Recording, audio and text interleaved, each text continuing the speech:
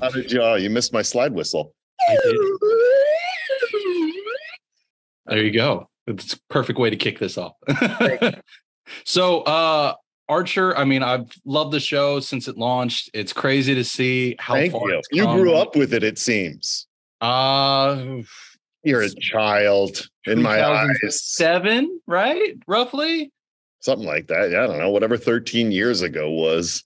2009. So, okay. Yeah, that sounds right. I was a teenager. 2009. There you go. Right. Prime Archer age. But at the yeah, exactly. Perfect viewership for it. Yeah. But it's amazing that it's still going on. I mean, how does it feel for you coming into season 13?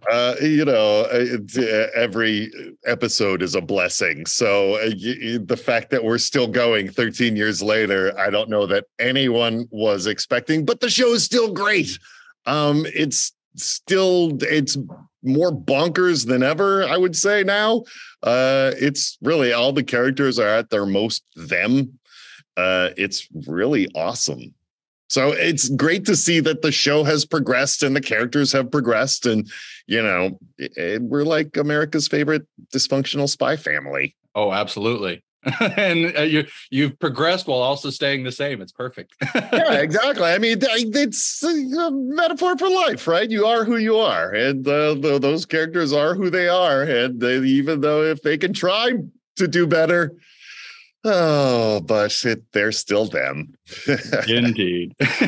So, what is it then you feel about the show? Just continues to resonate and remain as popular as it has over the years? Well, I think, what we just talked about is that it's not afraid to progress with the rest of the world. I mean, once upon a time, we worked for an organization called ISIS. Oh, no. We're always like a step, not even 3/4 of a step ahead of the world on our show. That's not true at all. But we're not afraid to, progress along with the zeitgeist while remaining true to who we are. And it also being like really funny. The writers are really amazing. So the scripts are just super duper. Casey Willis is knocking it out of the park as the showrunner. And I mean, everything's firing as well as it ever has. So, why stop the train? How has it felt differently for you than having Casey at the helm in comparison to Adam after, 10 seasons? Casey and I are like super close buds in real life. And not that Adam and I aren't, but we live in separate states. So, it cuts down on the hangout time per year. So going to work is really like, I go hang out with my buddy Casey during a work week for a work thing for a while, and then I go home. It's great. I really am living the perfect life. It's wild. And it's all thanks to Archer. Thanks, Archer. Please don't ever go away. Well, and with that said, I mean, this show, Adam had discussed leaving at least the showrunner position after 10, and we've still got it going on now. I mean, how far do you think the show has? I don't know that. I mean, as long as espionage always exists and political intrigue, I don't think that's going away anytime soon. So, how long's Bond been going on? By the way, Daniel Craig loves this show.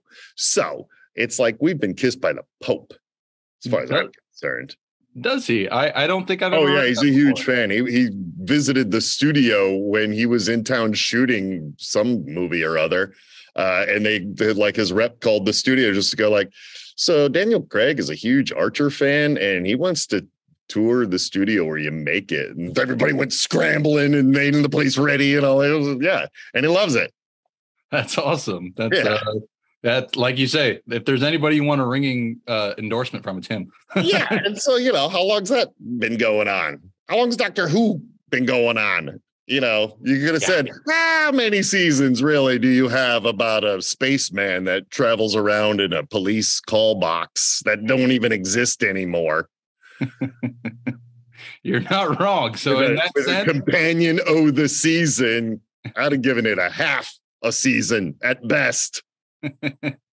Well, I would love to see more of Archer then. Yeah, me too. Speaking of, I got a Doctor Who-esque Krieger spinoff waiting to go. Oh, do you now? Sure. I mean, hey, I love Krieger, so I would be down. It's the thing. I'm really playing off the time that the aliens in Area 51 gave Krieger and Pam the secrets to the universe. I think there could be a great awakening at some point of that information, and Krieger could build a space van. It's called Space Van, and it's Krieger and Pam doing the Doctor Who thing in a space van. And the space van's AI is Krieger's hologram girlfriend. But of course, you can't have any kind of technology without her. So it's really Krieger and the ladies, and they're both against him. Well, I'll be curious to see what comes first, that or Poovy Farms, because screw up. Amber wants Poovy Farms as well. So I know. Well, Amber's got a real clumps thing going on with that. It's brilliant, where she plays like all the Poovies. That's hilarious. What she was saying, and that sounds, both ideas sound fun. So who knows? Maybe. You throw things out. You never know which one they're going to go. Yeah, that one's good. So I loved in season 12 the dynamic that Krieger had with Eric Andre's character, especially as it got towards the end. Colt, exactly. And so I'm curious, can we see more of that dynamic with any other characters coming into this season, since Colt sadly met his end at the end of 12? I don't recall Krieger getting too buddy with anybody this season, only because they're all, and not that Krieger is ever really considered to be like an option for who's going to lead this group. But everybody is sort of competing with one another. And so there's not any, like, there is camaraderie. They of course work together, but they're also, in competition with one another for something. And we recorded out of order and really spaced apart. So I don't remember him being I don't remember big emotional moments like I had when our sweet Colt died in Krieger's arms. That was a bummer. I will say that Krieger, he does follow up on the promise to do weird science shit. That's what we want. Shit that nobody else will do. That's all we want from Krieger. Yeah, and so if there's anything, he's making good on his promise. So, with that said, then, though, this season did also mark the first one that we've had without Jessica. Yeah. And how was that for you? I mean, what can you do? Life goes on. The thing I love about, Jessica and I absolutely adored one another. And one of the biggest reasons is because we're both old theater people. I have a theater degree. And so we just get that. And, the show must go on attitude is very much a part of the whole situation, and that you just lose people along the way. And so it's devastating. But I think as far as us using it in the show, again, we're not afraid to, go after sort of tackle modern day things that are going on. And so it's Archer's is dealing with the fact that his mother just upped and split on him in the show. And so, you use it. And I think Jessica would be really proud of us. And so, I just sort of carry that along with us, that I think she would love what we're doing with the show. I couldn't agree more. I think she would as well. In that season 12 finale, I just finally caught it the other day and just it's a killer. Bawling. It's amazing. So speaking of the future of the show, though, I've talked with John and Amber about it as well, but I'm curious what your thoughts are on a possible Archer movie that we keep hearing on and off throughout the year. What did Mr. Movie Star say? Now that he's throwing movies out there. Now that he's got Bob. What do I know from an Archer? Of course I want an Archer movie. You'd have to be rated R. Well, really, you got to get everybody to like be all in. Like, yeah, let's do this. You're gonna have for crying out loud. We're gonna have to really see Archer and Lana going down at some point. Getting busy. We got a peek of it. Pretty gritty in one season, but if we're going to a rated R movie, might as well go full R. Watch out for Pam Page. That's all I'm saying. There's going to be a male full frontal. Cartoon male full frontal during Pam Page. Well, God forbid whatever Krieger is the world screen. Ready for that, man? Do you think? I know I am. I don't know about the world. What are we gonna do? Soften it?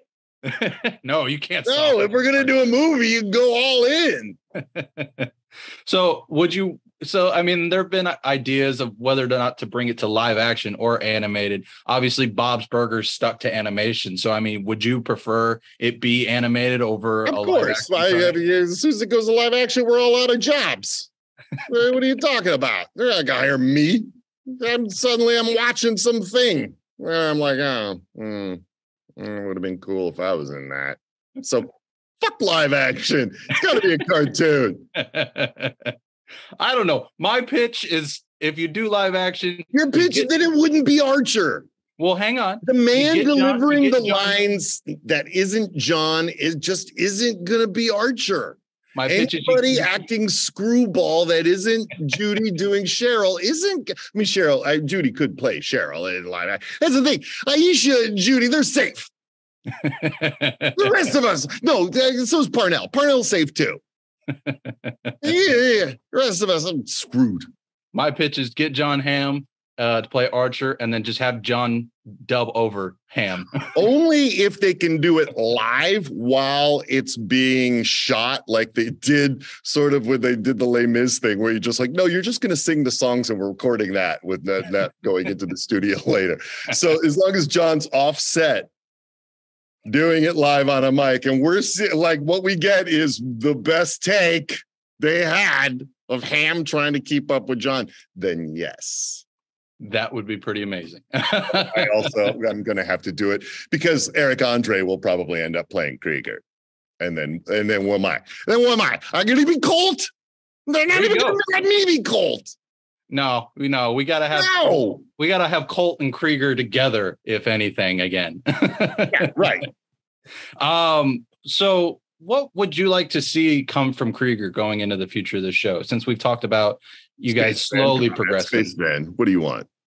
The Space Van, but like as far even outside of the Space Van in the show itself, what would you like to see more from Krieger? Oh, I mean, Krieger is one of those things that I don't know that you ever really want to see more of what's going on there. I mean, you do, but do you? As far as him, I would love little tastes of him dealing with the underbelly of dark science and where he gets pieces and parts and bodies and stuff like that. I think little dabs of that would be fun. But also I would love him to build a giant robot to protect the city from any possible kaiju that might just come out of the ocean. We don't know. It could happen. And the gang, it would be like a Voltron-esque robot, you see, where each member of the team would have their own separate vehicle that would then form a giant robot. I'm down. Archer is piloting the head. Pitch it to Casey. I don't think I haven't. They just roll their eyes. I have to take it to the press. Well, okay, the press has got it. I'll put it out there. Yeah, great. Get the people excited. You know how it works today. I'm gonna get them likes and hits. Exactly. Go full release the Snyder Cut movement. That's it, man. Release # Krieger Voltron. Hashtag release the Krieger kaiju. There you go. Robot. Well, before I let you go, I've seen the first 4 episodes and they're already super funny. I love the return to the episodic adventures. But what has been one of your favorite things about this season so far? The characters are their most balls out them all throughout it. It's great. Like it's. I hesitate to use the word zany because we're not really a zany show, but we really walk a fine line of shit gets zany this year. I love it. I think it's awesome. It's really great. And people should be really excited. The show's in great hands. I couldn't agree more, man. I love what I've seen so far. I can't wait to see what zaniness we can look forward to. Watch me eat my words. I'm like, they cut out all the zaniness. I remember zaniness. Well, I guess we'll just have to wait and see. Yeah, we're going to have to check it out. Well, thank you, Lucky, so much. Hey, you got it, buddy. Chat. I greatly appreciate it as a fan of the show, as well as just for Screen Rant. Hey, right on. Thank you. Absolutely. Have a good rest of your week. Thanks. You too.